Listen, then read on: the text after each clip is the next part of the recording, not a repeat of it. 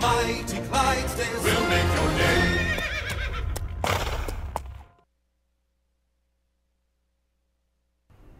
You're listening to Backfire with Steve Hickson on Woo FM. Call 423-614-5553 to join in on the conversation. Now, back to Backfire. All right, we're back. We're back. Uh-oh, the phone's already ringing. Let's take a call. Go ahead, caller. Hey, he also delayed the mandate for the midterm elections. Well, he put it until past the election. You're absolutely right. He did that to protect Democrats at the polling place. So once again, he breaks the law for his own personal political gain. But Franklin's okay with that. Well, I think the law actually didn't go into effect till after the midterms anyway. Actually, the mandate was supposed to kick in Any other this summer, questions, caller? and he delayed it till next summer, Franklin. Thanks. Thanks. Caller's exactly right. He delayed it until after the next election. I thought he was talking about the last election, no, John. That's the way I understood. Well, he's done it. That's been the history of this president. He's done it on other occasions. Let's You're take right. another call. Go ahead, caller. How you guys doing? We're good. How about you? Good. You know who's calling? Brett. Yeah, it is. Oh, boy. What's the score of the ball game last night? The Mets and losing. They beat us last night 5-3. Mm-hmm. Well, Brett, what do you think about the President of the United States? I didn't see him. I didn't see him. He came to Chattanooga. Not a whole lot of people went to see him in Actually, Chattanooga. I talked to someone from Amazon that said he was told to go. Oh, he was really? made to go, and then he was let off because the president was late, and he said we got paid for the rest of the day even though we didn't work. All right, Brett. Hey, I was going to let y'all know somebody's birthday is today. Whose birthday?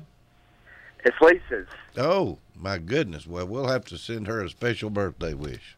Yeah, it's Lisa's birthday today. All right. Thanks, Brett. I was going to let y'all know the tickets go on sale for tomorrow night. Cleveland Macaulay game for tomorrow night. Tickets are on sale. Yeah, for the Cleveland Macaulay game. Thank you, buddy. Bye-bye. I've just got one thing to say about that. Go Bears. Well, we're a real mixed up family. Lisa and I both graduated from Bradley. My daughter graduated from Cleveland, and Ian is a starter on the Walker Valley football team. So we're pulling for Walker Valley. You've got every color in your closet, haven't you? A little bit. That team's worked really hard. They, I tell you, it's kind of hard. We read the newspaper accounts, and Walker Valley, I personally don't think's getting the respect that they deserve. Their write-ups are short and very thin, whereas some of the write-ups for Cleveland and Bradley are very full. But that's a hard-working team, and I think they're going to surprise a lot of people. Let's take another call. Go ahead, caller. Good morning, Steve. How you doing? I'm good. How are you? I like Franklin a lot, but I hate it when they say go Bears. I'm a Cleveland fan. Oh, I got to stick with my alma mater. Yeah, okay. But anyway, was talking about Obamacare and everything like this. People that's already on Medicare Part A and B, they don't have to worry about that, do they? Well, until they run out of money, which both those programs are running out of money. Yeah. I don't think it's Medicare or Social Security are running out of money. Do you? Absolutely. Every panel that's looked at it says they're going to run out of money.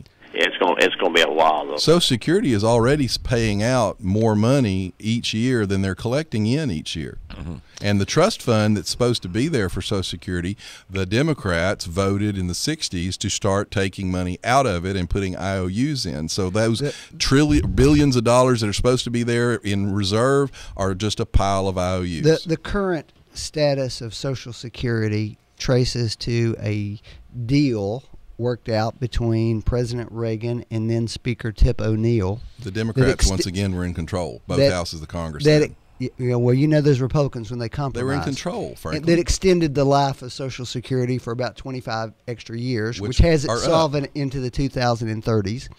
And, this is something we've had to do periodically throughout the last 75 years. Franklin, for the first And it time will be ever, adjusted. Social Security is paying out more, and you're not even touching the demographic bomb that's getting ready to go off with the baby boomers retiring. That's You're also right. not They're touching going to have to make the birth adjustments rate. to it. You're not touching the birth rate problems. And the first time someone says make an adjustment to it, which is, by the way, what Paul Ryan said, the Democrats ran an ad of him pushing a little lady in a wheelchair off a cliff. So that's how reasonable they were.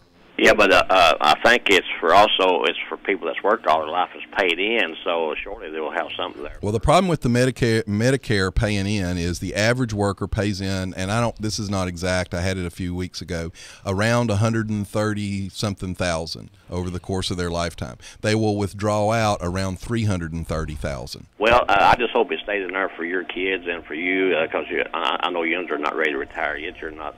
Well, I am. I'll be 65 here October 1st. I think you're fine, and Franklin and I might be fine. The real sad thing here is what the president and the Democrats are doing with this is they're basically putting this off on our kids. It won't be there for our kids. It will be out of money. Well, I hope not. But anyway, if the Republican Party gets its way, it won't be there. It won't be there if nothing is done to it, what Franklin. What are the Democrats going to do to change if you don't do something to it, it's done. Well, how do you pay for it? But with taxes. Well, one thing, Franklin, is, for example, disabilities. Disability claims have skyrocketed the last 4 years under this president. The real funny thing is the research all indicates there's been no increase in the number of people, the number of workers with disabilities. Actually, and the what report happened, that just came out this week indicates that this is purely a problem with administration. They have relaxed the rules for getting disability. Actually, the rule relaxation happened about 7 years ago.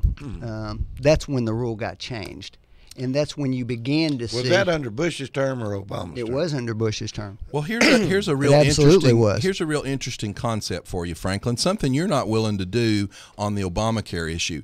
I will go back and look that rule change up and see. And if it happened under George Bush, I will tell you that was a mistake. It was completely wrong. He was wrong. It shouldn't have happened, and we need to fix it. You, on the other hand, your partisanship blinds you to facts like Obamacare is a train wreck and he's violating the law when he violates all the provisions of the act. But don't worry about it. We'll pay for it somehow. No, don't worry about it. Someone else will pay for it. Let's take another call. Go ahead, caller. Good morning, Dobo. Good morning. Is this Red? I thought you were supposed to be the narrator on there. I am. You notice me not saying much? Well, you don't supposed to be jumping in there helping John. I'm not helping John. I'm helping Franklin. It's okay. I keep saying it. Just makes it a fair fight. Hey, Red. Hey, Red, you misunderstand me. I'm trying to help Franklin. I'm trying to help Franklin. There for John, we know that. I want to ask John something. Yes, ma'am. I'd like to see you live on a fixed income for 1 month. Can you do it? Everybody lives on a fixed income, Red. It depends on what the income is. Like the not like you. In other words, you know, Red, I'll be honest with you, and I'll get a little personal here. My granddad worked until he was 88 years old. He worked 7 days a week. He made house calls. He saw people on the side porch. The reason you have doctors and dentists and even lawyers working until they're 75 and 85 years old, we have nothing, Red. We have no insurance provided for us. We have no retirement provided for us. You work till you die because if you don't, you have no income. But that's not what I'm saying. You have plenty, and you can afford all it. See, Red, I will tell you, that kind of class warfare is what is destroying this country. I went to school for 8 years of college, Red. Do you know how long it takes to go through 8 years of college? 8 years? Do you know how hard that is?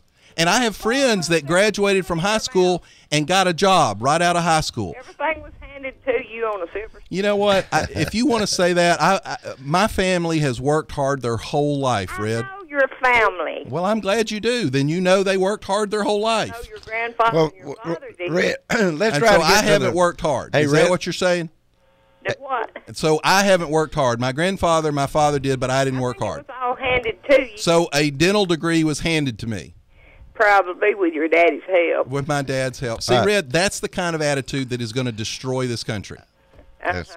No, you're the kind of people that's going to destroy. All right, Red. Hey, Red. Yeah. You're wanting some John to live on your income. Is that what it is? Yeah, I want him to live on my income for 1 month. I bet he could do it because he's a pretty good hunter too. No, think he can. I bet he can find his own food and grow Well, Red, vegetables. I tell you what, if people would focus more on what they're doing and quit being so focused on what someone else has or doesn't have, everybody's life would be better. But we have become a envious, jealous nation, and that's what this president rides to the polls every 4 years, and it will destroy this country if we don't get Now, off wait a of it. minute. Now, Red, I want you to ask Franklin that same question, because I don't think Franklin can hunt and grow vegetables like John. Okay, Franklin, can you listen? Well, I'll agree that John can probably shoot better than me because he has a lot more practice at it than I do. But I'll put my vegetable growing skills up there. 'Cause All right. we always had a garden when I was a kid. Thanks, Red.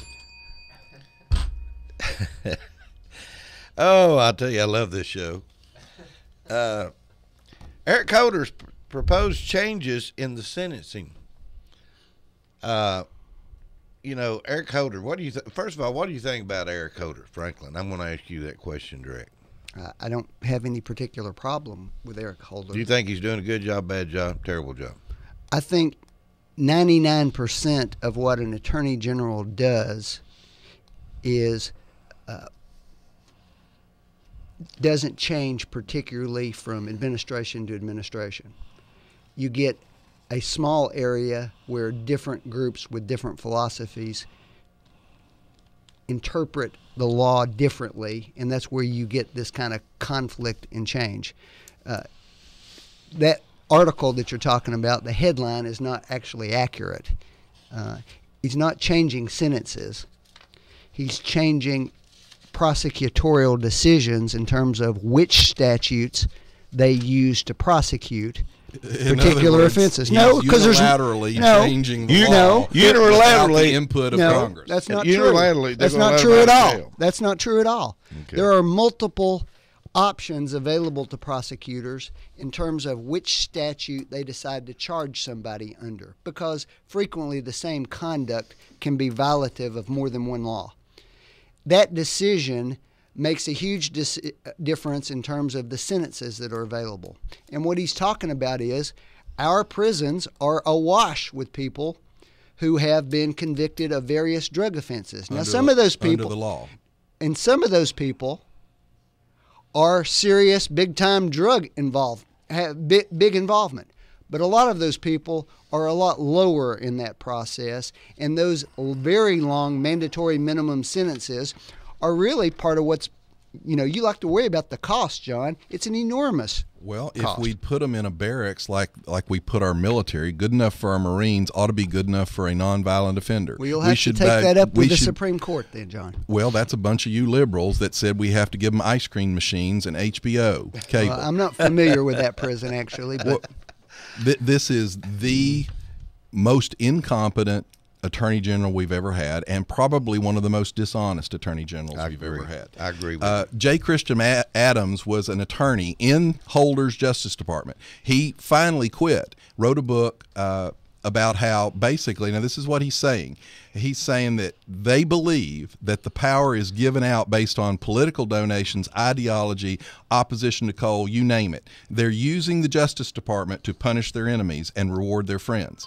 Oh, by the way, since he wrote the book, New York Times bestseller, since he wrote the book, he's now being audited by the IRS. what's the name of this book? The name of the book, sorry, Injustice. Injustice. Let's take a call. Go ahead, caller. Franklin? For Yeah, you. turn your radio down, though. You got some feedback going on there. I just wanted to make a comment there. We've got I was going to come and see you, and I need a real good dentist. I was gonna come and, Well, I hear John's a good dentist. well, now, wait a minute. I was going to come and get you to give me brief me on a malpractice lawsuit, because before I go and see John and he breaks my jaw for being a Democrat. Well, I'm confident that John delivers his dental services on a truly bipartisan fashion. I'm certain of it. I just want to pass the comment along to you, Franklin. You hadn't got a chance in that room right there with them two that's in there with you. Hey, I'm being unbiased this morning. dope ball, you ain't never been unbiased. That's just like Red said. You live, die, and if somebody was to cut your wrist, the Republican, the big word Republican, would run out of your veins. Dough ball or me? Yeah, me. I'll agree with you, Steve. I don't know. It might be more libertarian with him. See, I sit right in the middle. Yeah, bye. Bye. All right. So, you think Mr. Holder's doing a good job then, Franklin? You know, there's no conflicts or any problems with anything he's doing? I would never say that anybody's above criticism. What I'm saying to you is that the way the criticism gets expressed, oh, he's the worst attorney general in history, so forth, that really ignores 99.9% of everything that the attorney general does. You mean like Fast and Furious or, things like that?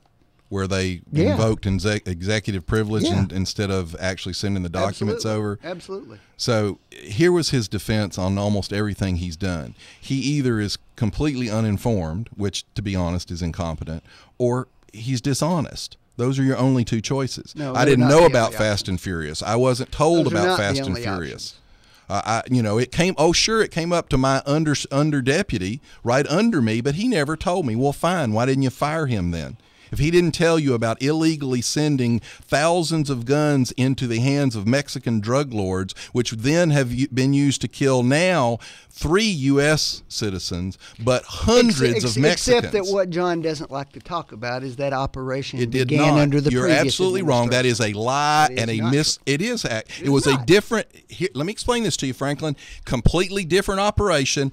The Bush operation had already ended before Obama took office, and the Bush operation, guess what, folks? They actually tracked the guns. They put the gun out there, kept up with the gun, tracked the gun. The Obama and the Holder administration simply dumped the guns out there, didn't track them. Matter of fact, there's actually email that indicate they were looking forward to them showing back up at crime scenes because then they could turn around and say, oh, look, we've got to control guns.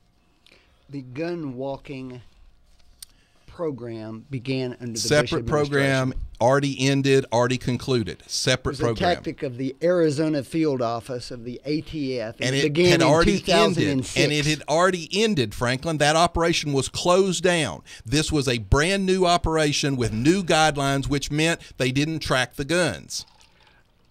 You know that you are muddying the water just to cover for him. I am not. Franklin, what I'm saying is if you would be consistent and level your criticism across the board, it would be much more palatable for us to listen to. Instead, you just ignore the parts that are uncomfortable because they don't reflect the narrative you've established in your Listen mind. Real close. Nobody said that putting a gun out there and trying to track it was a bad idea. What we said was it was a bad idea. Well, I didn't say that. Bush did it and tracked the guns. So they were able to say, this gun went to that guy, let's go get him.